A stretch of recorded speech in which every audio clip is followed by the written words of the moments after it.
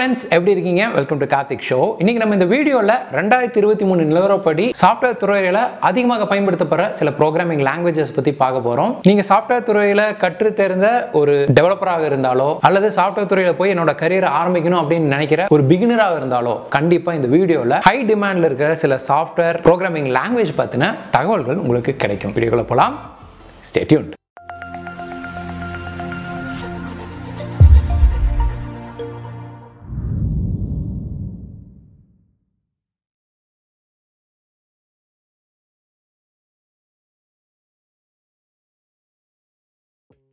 Welcome back. நம்ம முதல்ல பார்க்க போற programming language JavaScript. The language of the web அப்படினு சொல்லுவாங்க.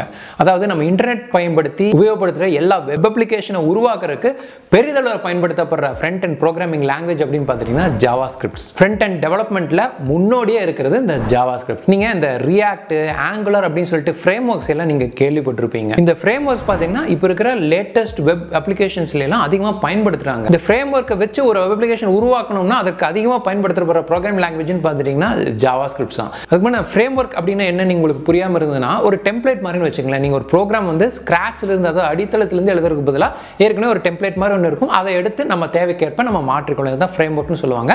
சோ அதுல பாப்புலரானது நம்ம முன்னாடி பார்த்த அந்த Angular, React போன்ற ஃப்ரேம்வொர்க்ஸ். அந்த ஃப்ரேம்வொர்க்ல அதிகமா பயன்படுத்தப்படுறது JavaScript. இந்த ஃப்ரேம்வொர்க்கோட பாப்புலாரிட்டி அதிகமாகிறது வந்து JavaScript programming லாங்குவேஜோட பாப்புலாரிட்டியை அதிகப்படுத்துறதுக்கு பெரிதளவுல பங்களிச்சிருக்கு. JavaScript front end டெவலப்மென்ட்க்கு மட்டும் இல்லாம Node.js கூட சேர்த்து இத சர்வர் சைடு பேக் எண்ட் டெவலப்மென்ட்டுக்கும் பயன்படுத்துறாங்க. அப்படி பார்த்தா JavaScript front end back end ரெண்டு இடத்துலயுமே இருக்குது. 2023 நிலவரப்படி JavaScript ஹை டிமாண்ட்ல இருக்கிற ப்ரோகிராமிங் லாங்குவேஜ் அப்படிங்கிறதுக்கு மாற்றுக்கிறதே கிடையாது. நம்ம அடுத்து பார்க்க போற ப்ரோகிராமிங் லாங்குவேஜ் பைத்தான். இப்போ நீங்க வந்து ப்ரோகிராமிங்க்கு புதுசு, எனக்கு வந்து கோடிங்ல என் கரியர் ஆரம்பிக்கணும், நான் எந்த ப்ரோகிராமிங் லாங்குவேஜ் நான் ஃபர்ஸ்ட் கத்துக்கணும், எனக்கு ஈஸியானதா ஒன்று வேணும் அப்படின்னீங்கன்னா அதற்கான ஸ்ட்ரெயிட் ஃபார்வர்ட் பதில் பைத்தான். பைத்தான் பாத்தீங்கன்னா நம்ம இப்போ மார்க்கெட்ல இருக்கிற டாப் ப்ரோகிராமிங் லாங்குவேஜஸ்லயே வந்து ஈஸியானதுன்னு சொல்லலாம். அதற்கு காரணம் இதோட சின்டாக்ஸ் பாத்தீங்கன்னா உங்களுக்கு இங்கிலீஷ் தெரிஞ்சா போதும் ஈஸியா புரிஞ்சுக்கிற விதத்துல தான் இருக்கும். அந்த அளவுக்கு எளிமையானது. மேலும் பைத்தானோட பயன்பாடு வந்து பல்வேறு துறைகள்ல இருக்கு. Machine learning, artificial intelligence, data science, web development, game development அப்படின்ட்டு நிறைய இடங்கள்ல பைத்தானை வந்து பயன்படுத்துறாங்க. பைத்தானோட எளிமையான ப்ரோகிராமிங் சின்டாக்ஸும் பல்துறை பயன்பாடும் பிகினர்ஸ் முதற்கொண்டு எக்ஸ்பீரியன்ஸ்ட் ப்ரோகிராமர்ஸ் வரை ஒரு பாப்புலரான ப்ரோகிராமிங் லாங்குவேஜா இருக்குது. ஸோ நீங்க ப்ரோகிராமிங் புதுசு ஃபர்ஸ்ட் எதை கத்துக்கணும் அப்படின்னா பைத்தான். ஒருவேளை நீங்க வந்து பைத்தான் ப்ரோகிராமிங்கை தமிழ்ல கத்துக்கணும், ஸ்டெப் பை ஸ்டெப்பா ஸ்கிராட்ச்ல இருந்து அதோட ஃபண்டமெண்டல் ஸ்ட்ராங் ஆகணும் அப்படின்னு நினைச்சீங்கன்னா எங்க வெப்சைட்ல இருக்கிற பைத்தான் ப்ரோகிராமிங் ஃபார் பிகினர்ஸ் அப்படிங்கிற கோர்ஸை செக் பண்ணி பாருங்க. இது பாத்தீங்கன்னா முழுக்க தமிழ்ல தான் இருக்குது. அடித்தளத்திலிருந்து ப்ரோகிராமிங்னா என்ன, பைத்தான்ல இருக்கிற சிம்பிள் சின்டாக்சஸ் என்ன அப்படின்னு சொல்லிட்டு அதுல இருந்து அப்படியே ஸ்டெப் பை ஸ்டெப் பில்ட் பண்ணி பைத்தான் வச்சு நீங்க எப்படி ஒரு ப்ராஜெக்ட் பண்ணலாம் அப்படிங்கிற அளவுக்கு நாங்க வந்து அந்த கோர்ஸ்ல கவர் பண்ணியிருக்கோம். ரொம்ப அட்வான்ஸ்டா காம்ப்ளெக்ஸாலாம் அதில் நாங்கள் சொல்றது இல்லை. ஒரு பிகினரா பேசிக்ஸ்ல இருந்து நான் கத்துக்கிட்டு பைத்தான்ல நான் ஃபண்டமெண்டலா ஸ்ட்ராங் ஆகணுங்கிற பட்சத்துக்கு இந்த கோர்ஸ் வந்து உங்களுக்கு கண்டிப்பா சூட்டபிளா இருக்கும். இதுல பாத்தீங்கன்னா variables, data type, functions, oops concept, file handling, error handling, projects, game டெவலப்மெண்ட்னு நிறைய மாடியூல்ஸ் இந்த கோர்ஸ்ல கவர் பண்ணியிருக்கோம். இதற்கான லிங்க் வந்து நான் டிஸ்கிரிப்ஷன்ல கொடுக்குறேன், செக் பண்ணி பாருங்க. ஒருவேளை நீங்க பைத்தான் பேசிக்ஸ்ல ஸ்ட்ராங் ஆயிட்டு அடுத்து நீங்க மெஷின் லேர்னிங் இன்ஜினியர் ஆகணும் அப்படின்னு உங்களுக்கு ஒரு ஆஸ்பிரேஷன் இருந்ததுன்னா Python programming for machine learning அப்படிங்கிற கோர்ஸையும் நாங்கள் லான்ச் பண்ணியிருக்கோம். அது வந்து மெஷின் லேர்னிங்கை அடித்தளத்திலிருந்து நாங்கள் சொல்லிக் கொடுத்துருக்கோம். மெஷின் லேர்னிங் என்ன, அதில் என்னென்ன வகைகள் இருக்கு, அந்த பைத்தான் ப்ரோகிராமிங் பயன்படுத்தி எப்படி மெஷின் லேர்னிங் மாடல்ஸ் உருவாக்கலாம் அப்படின்னு சொல்லிட்டு 7 வெவ்வேறு விதமான மெஷின் லேர்னிங் மாடல்ஸை உருவாக்கி அந்த கோர்ஸ்ல நாங்கள் சொல்லிக் கொடுத்துருக்கோம். அதில் 6 மெஷின் லேர்னிங் மாடல்ஸுக்கு பார்த்தீங்கன்னா ரியல் வேர்ல்ட் டேட்டா செட்டை பயன்படுத்தி இருக்கோம். ஒருவேளை உங்களுக்கு மெஷின் லேர்னிங் ஆஸ்பிரேஷன் இருந்ததுன்னா நீங்க அந்த கோர்ஸையும் செக் பண்ணி பார்க்கலாம். ஒருவேளை Python programming for beginners plus Python programming for machine learning ரெண்டையுமே நீங்க வாங்கணும்னு முடிவு பண்ணீங்கன்னா ரெண்டு கோர்ஸையும் தனித்தனியாக வாங்க தேவையில்லை. அதை பண்டில்டா பேக்கேஜா பைத்தான் ப்ரோகிராமிங் பேக்கேஜ் அப்படின்னு நாங்கள் வெப்சைட்ல வச்சிருக்கோம். அப்படி நீங்க வாங்கும்போது இன்னும் மலிவான விலையில இந்த ரெண்டு கோர்ஸையும் பேக்கேஜா வாங்கிக்கலாம். அதற்கும் மேல எங்களோட ஆண்ட்ராய்டு ஆப்பும் இருக்கு. நீங்க அதை டவுன்லோட் பண்ணி நீங்க ஆண்ட்ராய்டு போன்ல சுலபமா இந்த கோர்ஸை வந்து படிச்சுக்கலாம். பட் ப்ரோக்ராம் பண்ணி பார்க்குற கண்டிப்பா லேப்டாப் வேணும் அப்படிங்கிறது சொல்லிடுறேன். ஸோ இதுக்கான எல்லா லிங்கையும் டிஸ்கிரிப்ஷன் கொடுக்குறேன், செக் பண்ணி பாருங்க. பைத்தான் மற்றும் மெஷின் லேர்னிங் ஃபீல்ட்ல ஷைன் ஆக எனது வாழ்த்துக்கள். நம்ம அடுத்து பார்க்க போற ப்ரோக்ராமிங் லாங்குவேஜ் ஜாவா. நிறைய பேருக்குள்ள சந்தேகம், ஜாவா ஜாவா ஸ்கிரிப்ட்ஸ் ரெண்டுமே ஒண்ணா?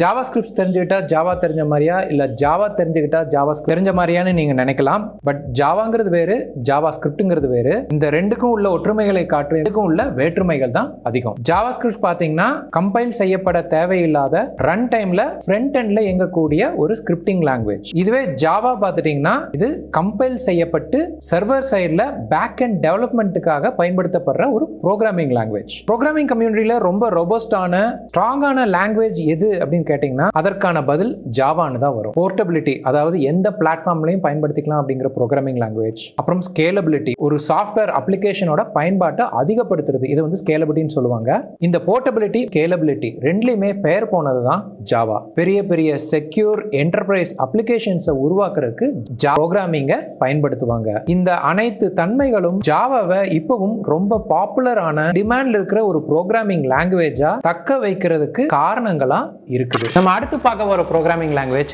ரஸ்ட். சிஸ்டம் லெவல் ப்ரோக்ராமிங்கை பொறுத்தவரை பலரின் கவனத்தை அதிகமாக ஈர்த்துள்ள ப்ரோக்ராமிங் லாங்குவேஜ் அப்படின்னு பார்த்துட்டோம்னா ரஸ்ட் தான். ஒரு சாஃப்ட்வேர் அப்ளிகேஷனோட பெர்ஃபார்மன்ஸை அதிகப்படுத்தவும் அதே சமயத்தில் அதோட மெமரி சேஃப்டி ஃபீச்சர்ஸ்ல கவனம் செலுத்தவும் இந்த ரஸ்ட் ப்ரோக்ராமிங் லாங்குவேஜ் பெரிதளவில் உதவியா இருக்குது. 2006 மோசிலா அப்படிங்கிற நிறுவனத்தினால் நிறுவப்பட்டதுதான் இந்த ரஸ்ட் ப்ரோக்ராமிங் லாங்குவேஜ். இப்போ மார்க்கெட்ல வளர்ந்து வரும் சிஸ்டம் ப்ரோக்ராமிங் லாங்குவேஜஸ்னால இந்த ரஸ்ட்டுக்கான டிமாண்ட் பார்த்தீங்கன்னா அதிகரிச்சுட்டே வருது. இந்த லோ லெவல் ப்ரோக்ராமிங்ல அதிகமாக முக்கியத்துவம் கொடுக்கிற ப்ராஜெக்ட்ஸ் குறிப்பிட்டு சொல்லணும்னா operating system development, game development போன்ற ப்ராஜெக்ட்ஸ்க்கு அதிகமாக இந்த ரஸ்ட் ப்ரோக்ராமிங் லாங்குவேஜ் பார்த்தீங்கன்னா பயன்படுத்தப்படுது. நம்ம அடுத்து பார்க்க போற ப்ரோக்ராமிங் லாங்குவேஜ் டைப்ஸ்கிரிப்ட். இது மைக்ரோசாஃப்ட் நிறுவனத்தினால் உருவாக்கப்பட்ட ஒரு free open source high level programming language. இது ஜாவாஸ்கிரிப்டோட எக்ஸ்டென்ஷன் மாதிரி இயங்கி ஒரு டெவலப்பரோட எக்ஸ்பீரியன்ஸை மேம்படுத்த உதவும் ப்ரோக்ராமிங் லாங்குவேஜ். அப்படி பார்த்தா டைப்ஸ்கிரிப்ட் வந்து பார்க்கறதுக்கு ஜாவாஸ்கிரிப்ட் மாதிரி தான் இருக்கும். ஆனா கோட் குவாலிட்டியும் எரர் கேச்சிங்கையும் திறனா செய்யக்கூடியது இந்த TypeScript programming language. Web development,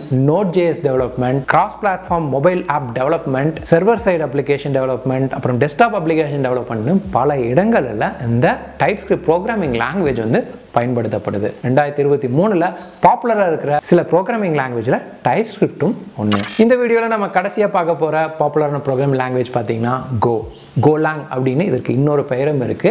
2007 ப்ரோக்ராமிங்கோட productivity மற்றும் எஃபிஷியன்சியை அதிகப்படுத்த கூகுள் நிறுவனத்தினால் உருவாக்கப்பட்ட ஒரு ப்ரோக்ராமிங் லாங்குவேஜ் தான் கோ. கன்கரண்ட் ப்ரோக்ராமிங்கை பொறுத்தவரை கோ பார்த்தீங்கன்னா ரொம்ப பாப்புலரான ப்ரோக்ராமிங் லாங்குவேஜ். கன்கரண்ட் ப்ரோக்ராமிங் நான் சொல்லும்போது ஒரே சமயத்தில் நிறைய கம்ப்யூட்டேஷன்ஸ் வந்து பேரலா நடக்கும். ஸோ இந்த மாதிரி கன்கரண்ட் கம்ப்யூட்டேஷன் மற்றும் ஒரு scalable strong back and system, அதுலேயும் முக்கியமாக கிளவுட் தொழில்நுட்பம் பயன்படுத்தி ஒரு பேக் அண்ட் சிஸ்டம் நீங்க உருவாக்கணும்னா அங்க வந்து இந்த கோலாங் அல்லது கோ என்று அழைக்கப்படுற ப்ரோக்ராமிங் லாங்குவேஜ் பெரிதளவில் பயன்படுத்தப்படுது.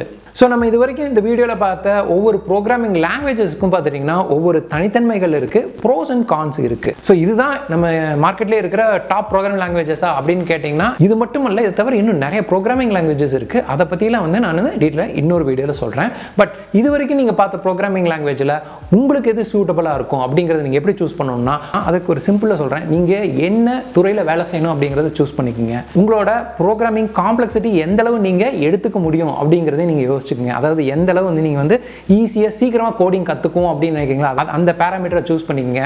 அதுக்கப்புறம் நீங்கள் என்ன வகையான சாஃப்ட்வேரை டெவலப் பண்ணணும்னு ஆசைப்படுறீங்க. ஒரு கேம் டெவலப்பர் ஆகணும்னு நினைக்கிறீங்களா, இல்லை நீங்கள் வந்து ஒரு சிஸ்டம் டெவலப்பர் ஆகணும்னு நினைக்கிறீங்க, இல்லை நீங்கள் ஒரு ஃப்ரண்ட் எண்ட் டெவலப்பர் ஆகணும்னு நினைக்கிறீங்களா, இந்த மாதிரி என்ன ஆகணும் அப்படின்னு நினைக்கிறீங்களோ இது எல்லாத்தையுமே நீங்கள் கலந்து பார்க்கும்போது இந்த ப்ரோக்ராமிங் லாங்குவேஜ் இது வரைக்கும் பார்த்த சில ப்ரோக்ராமிங் லாங்குவேஜஸில் ஏதோ 1-2 வந்து உங்களுக்கு வந்து நேரோ டவுன் பண்ண முடியும். ஸோ அப்படி தான் நீங்கள் வந்து ப்ரோக்ராமிங் லாங்குவேஜை என்ன கற்றுக்கணும் அப்படிங்கிறது நீங்கள் சூஸ் பண்ணணும். இந்த வீடியோ உங்களுக்கு பிடிச்சிருந்ததுன்னா லைக் பண்ணுங்கள்.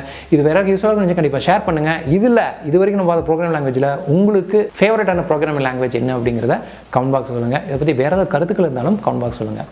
இன்னும் நல்ல வீடியோவில் மறுபடியும் பார்க்குறேன். Karthik signing off. Bye.